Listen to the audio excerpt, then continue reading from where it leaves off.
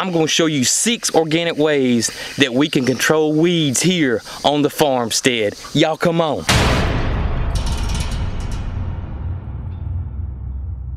What is happening, y'all? Jason over here at Cog Hill. I've been wanting to try to put out more content and a light bulb went off. I've come up with an idea where I can make some shorter videos and give y'all some tips of things that I like to do or things that have worked and things that haven't worked. And I was like, how can I do this? How can I do this? And I thought, you know what?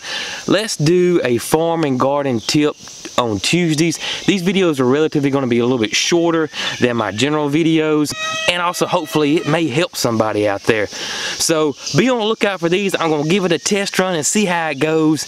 Tell me what you guys think about this as well. But on today's first ever Cog Hill Farm and Garden Tip Tuesday, we are talking about weeds. Weeds. If there's one question I get asked a lot about, and that is, how do I control weeds? Number one way is this bad boy right here. This Hoss wheelie plow. What makes this Hoss wheelie plow so great is that I can come through here 2 or 3 times a week, especially early on when the weed pressure is on.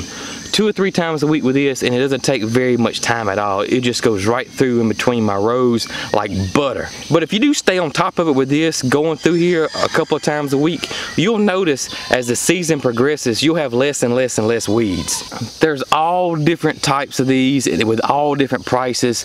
So just do your research on it, but I do love this Hoss wheelie plow, made in USA. It's just really well made. Another way that I like to control weeds, and that is homemade weed killer. Y'all probably seen this, but if not, all it is you take 1 gallon of just regular white distilled vinegar, 1 cup of just regular old salt, and then a couple of tablespoons of dishwashing liquid. It really does work. Now, this is not going to be Roundup, and of course you don't want it to be Roundup, but I think a lot of people may think this stuff acts and works like Roundup, but it doesn't. You can spray this, and within minutes, especially on hot days, you can just see the weeds just start wilting on down. It's been about 20 or 30 minutes. You can see this chamber bitter already starting to suffer a pretty good bit.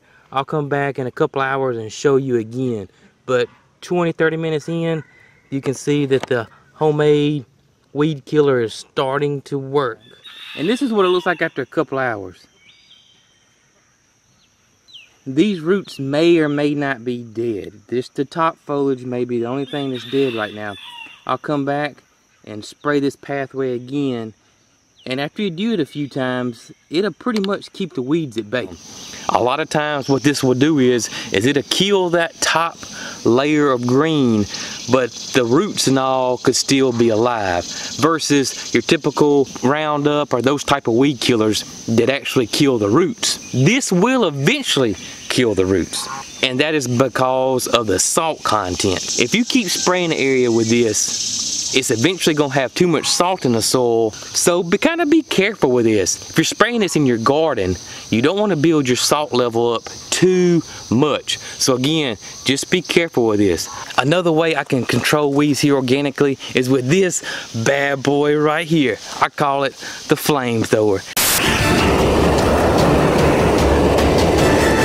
It's a weed torch or a garden torch. You can find these things at most of your home and garden centers, but I do enjoy using this. Now, I like to use this a lot of times mostly in my pathways, because I found in the past that this torch is so hot that you can't see the actual area that it's heating up.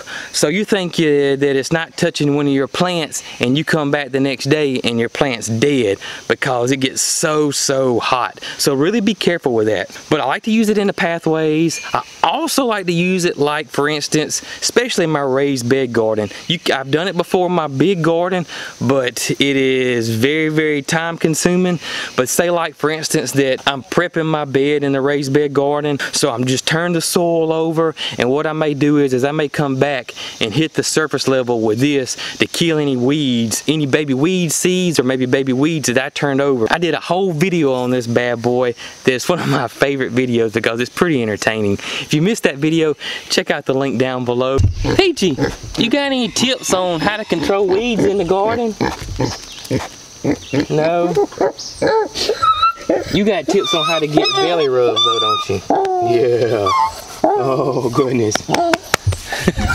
The next way I like to keep weeds at bay is just simply using the hoe. And there are 3 different ones I like to use depending on the situation. Trying to be cautious and being delicate, I love this little one-time cultivating tool, or looks like, you know, Captain Hook on Peter Pan. This one's just way better getting around plants in tight spaces where you have to be just a little bit more careful than usual. Another favorite of mine is this one. I just got this one this year.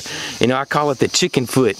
This thing right here, I absolutely love versus a traditional hoe like this. Reason being is I find that the hoe moves a lot of dirt, as where this one doesn't. The dirt kind of stays in place. It does move dirt, but to me not quite as much as this, and that kind of makes life just a little bit more easier. If you wanted something that was like kind of these kind of in one, and it is a planting hoe, and what I like about it is, and it's made for, you know, planting seeds. You can dig your little furrow with it and come back and plant your seeds, but since it's got this small point and this narrow design here, you can kind of use it like this one, and you can be a lot more careful around plants with this style than you can say like a traditional hoe or one like this.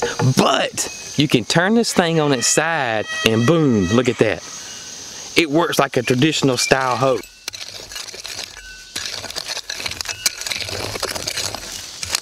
Now, of course, I like to control weeds with cardboard. I really love cardboard. If you follow my channel, you've heard me mention it before that I use cardboard a lot. The thing I like about cardboard is it breaks down and turns into compost. And more times than not, and for real, probably just more times, you can get cardboard for free. Furniture stores, appliance stores, grocery stores, these guys just will more likely just give it to you. I really, really, really love cardboard in my raised bed garden because I can just cut it or tear it and it'll fit just perfectly in my raised bed garden, and then I can start dumping rabbit manure and compost on top of it, and it all breaks down, suppresses the stew out of weeds, and it's basically all for free. Lastly, it's not rocket science, just old-fashioned hand pulling. I can't get my Hoss wheelie plow in here. I can get my hose or cultivating tools in here, but a lot of times when it starts growing together, I can't get in between it, or if I do, I'll end up pulling up one of these plants. So really, honestly, the best way is just to get in here and hand weed, which may not be everybody's favorite thing to do. I know all of us have lives, kids, jobs, family, so there's a lot going on in your life. So just do the best you can. And you know what? That's all you can do. Tell me what you think about Farm and Garden Tip Tuesday.